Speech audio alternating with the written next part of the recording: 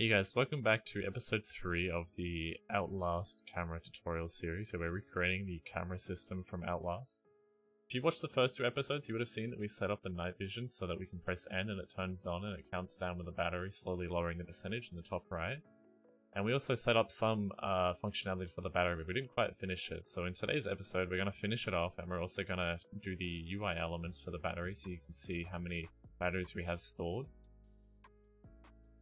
So to begin that, the first thing we're going to have to do is we're going to have to go make a reload system, because at the moment we can pick up the batteries, but they don't actually do anything for us. We're going to come into our character, and then you're going to find some empty space, and we're going to make our reload system. Actually no, we need to make the bind for it. So we're going to come into our project settings, you're going to select input, and then you're going to make another action mapping.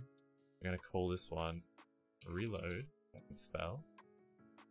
And then we're going to bind this to R.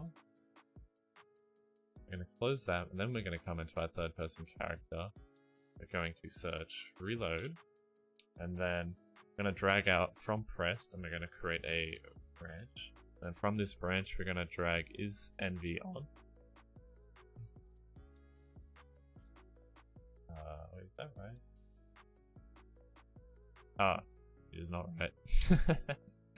From this one, we're going to drag out and we're going to get a greater than or equal to, and then we're going to get our NV battery storage. We're going to drag that into the top one, and then we're going to enter in 1. So basically what this does is it makes sure that we have more than one battery, because if we don't have this set up, you'll just be able to reload whether you have a battery or not. So this checks to make sure that we actually have at least one battery before trying to reload. We're now going to drag out, and we're going to get our NV battery storage. We're going to set that. We're going to drag it into the true. We're going to drag out from there. We're going to go minus integer, and then we're going to get NV battery storage again. We're going to drag that into the top. And what this does is that once we do have this, it will minus 1 battery so that we don't have an infinite loop. And then it will go ahead and set the NV battery to whatever number you have NV battery set to. So in my case, I'm just going to enter 80. If you wanted to, you could just drag out NV battery and put it into there, but I'm not bothered. So now what this does is that whenever we press our R key, as long as we have a battery, it will reload. So I'm going to go ahead and name that. So we're going to call this reload system. I'll save that, come back out here. And now if I step on top of this thing, you can see in the top left, it says that I have 1. So now if I press N, notice that it'll start counting down on the top left and my battery percentage will go down. If I now turn that off and press R, the battery will fill up. Or if you press N again and then leave it running and then press on it, you'll step on it so you pick up another battery, and then press R, it'll fill it up. So as you can see there, we've now finished our battery functionality, but there's no way of telling when this is actually a fully released game how many batteries we have. It's at the moment just running through the debug system, which is a development only thing. So now to set that up, we will come back into our widget blueprint, and we would drag in a text.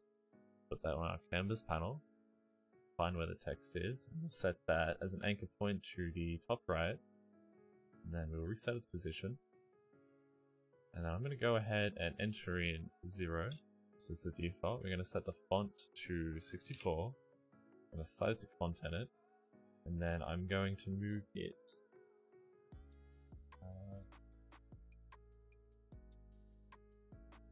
There we go.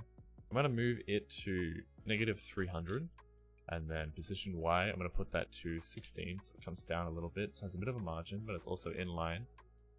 The reason why you don't want this number to be too close to your battery is if this number becomes a double digit, then it will take up twice the space, or if it becomes 3 digits, it'll take up 3 times. So if you have a problem where this number will be going a lot higher than a single digit, then I'd recommend putting it below the battery, so that won't be a problem unless it runs off your screen.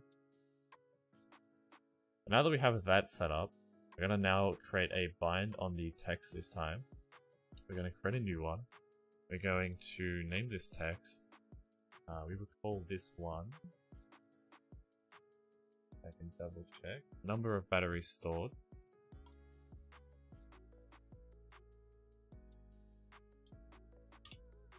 Yeah, we're gonna try, yeah, so there's a bit of a space for us to work with. We're going to do the same thing that we did last time. So we're going to cast to third person character. And I'm going to set the object to get player character. This time we're going to drag out NV battery storage and we're going to turn it into a text. And that's it. That's all you have to do for that. So now when we come in here and we press play, you can see it says 0 on the top. And now if I walk on top of this, it will say 1. If I walk on top of this one, it will say 2. And if I press N and start using up my battery, I can reload. It goes down to 1, and I can reload again, and it goes down to 0. And now if I reload, it's not updating at all, because we don't have any battery stored. So I'm going to go ahead, I'm going to turn the debug off. So to do that, you just come back into your battery, just delete this here. So we no longer need that now, because we have a UI element showing us it. And then we're going to work on our zoom functionality now. So if you've played Outlast before, you'll know that you can zoom in and out. It has a bar at the top representing that. So to start that off, we're going to just set up the zoom functionality before we do the UI. So we're going to make the zoom in system first. To do that, we will need keybinds again. So we're going to go to our project settings. We're then going to come under input and make another action map. We're going to call this zoom in. We're going to bind it to our mouse up, and we're going to create another one. We're going to call this one zoom out, and this one will be bound to mouse down. There we go, mouse wheel down. Now we can close that, come into our third person character, and then I am going to go ahead and call upon the zoom in function. And then whenever this is pressed, we're going to create a branch to check if the field of view is below a certain amount. So we need to make a couple things. We need to make a minimum field of view. I'm going to make a float. And if I compile that, I'm going to make sure that it's 20. And then I will make another one. Call this one default FOV. File that, and then set this to whatever your default field of view is. In my case, it is 90 because I haven't changed it. We need to make another one. We're going to call this one current zoom. And then we're going to leave that as default because we'll be updating that as we go on. And then for now, I'm just going to leave that as is. I'll be finishing off the rest of this in the 4th episode of this tutorial. So if you want to see that, go ahead and click the link down below in the description. I will be finishing off the zoom in functionality, and we'll be finishing off the UI for it because it's fairly simple. And a lot of this one and the zoom out is just copy pasting and changing a couple things. Anyway guys, that's all for this episode. See you next time.